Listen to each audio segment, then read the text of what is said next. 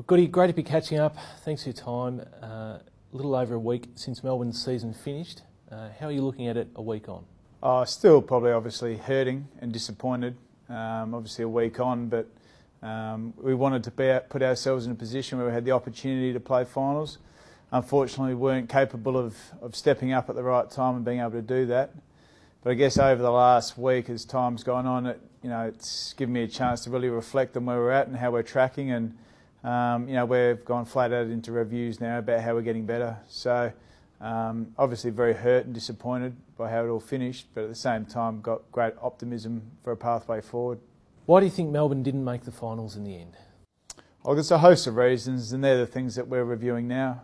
Where do we have to get better, and how are we going to go about getting ourselves in position to play finals? And that's ultimately the challenge of our football club now. We've come from a safe bubble where there's no expectations of footy club. Now we actually have expectation of winning, which I think is a great position for this footy club to be in. Now the challenge for us is to develop a winning culture.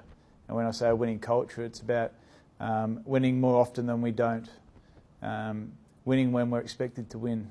Not having the inconsistencies in the way we play.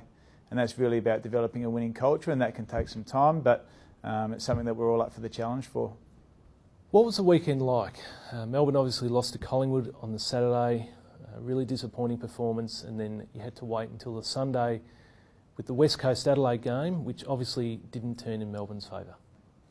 Yeah, obviously there's an incredible amount of frustration on Saturday post-game.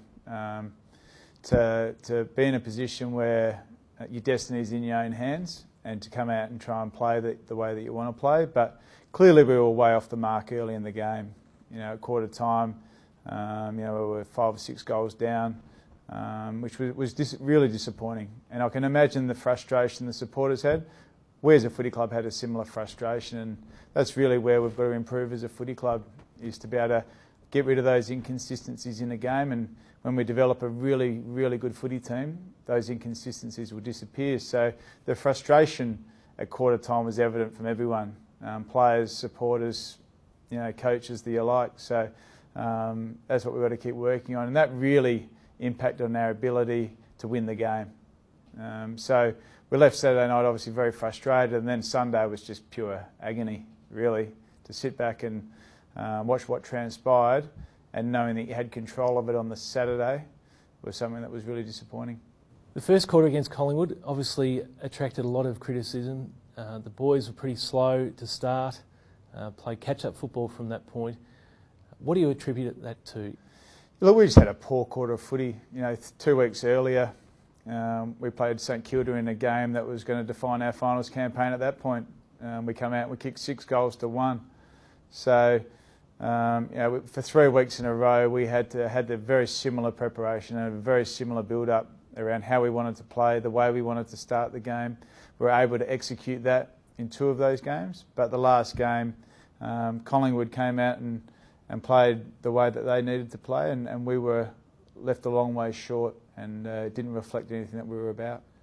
You're really strong on saying where Melbourne would be at the end of round 23, but there was a lot of expectation around that, and supporters felt that finals were on the horizon.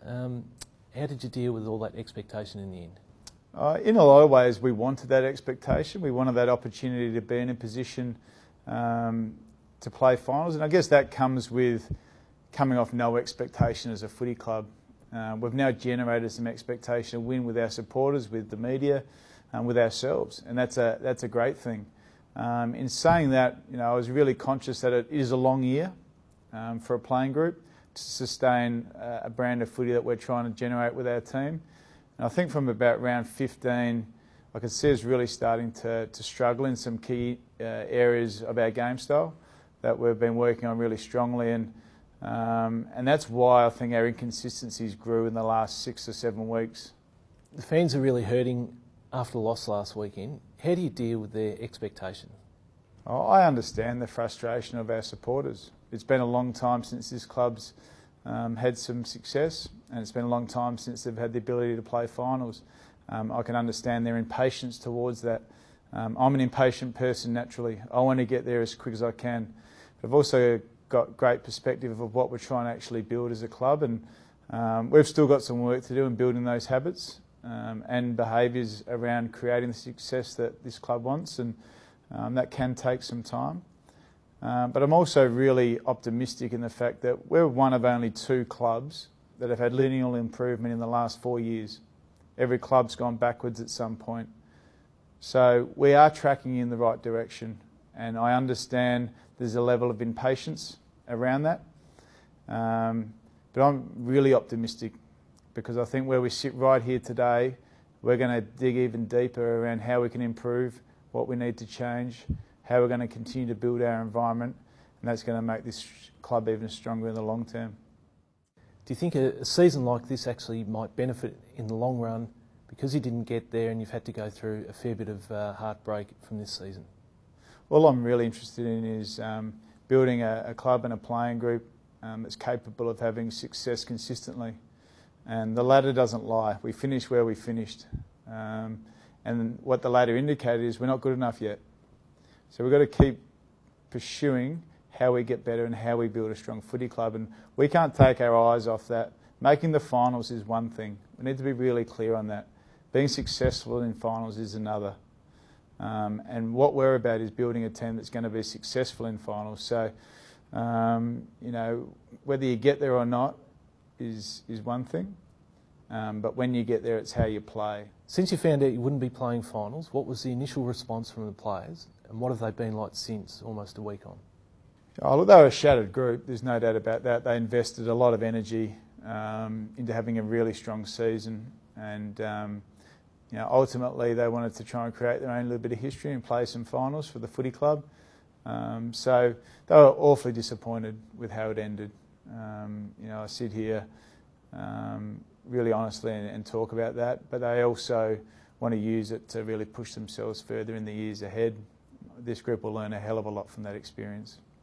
What are you up to in the next few weeks? You've obviously got a break now. You've worked incredibly hard in your first year as senior coach. What does the next few weeks look like for you? Yeah, look, it's been a terrific year, but you know, I'll work all the way through until the 12th of October, and then I'll head overseas for a bit of a study trip, with my wife, and have a bit of a break at the same time. So, a great opportunity to reflect on the year, but also a great opportunity to get into my own headspace and really generate some new ideas and some innovation, and bring some things back from the US that might be applicable to our game, and try and learn and grow and get better. Goody, it's been fantastic to catch up. Thanks very much for your time. It's been great to hear your honest thoughts about Melbourne's 2017 season, and all the best for the off-season and for 2018. Thanks very much for joining us. Yeah, thanks, Bergs, and just want to thank everyone for their support. You know, I know the players have really enjoyed it, and love the passion and the intensity of their support, and look forward to a bigger and better 2018.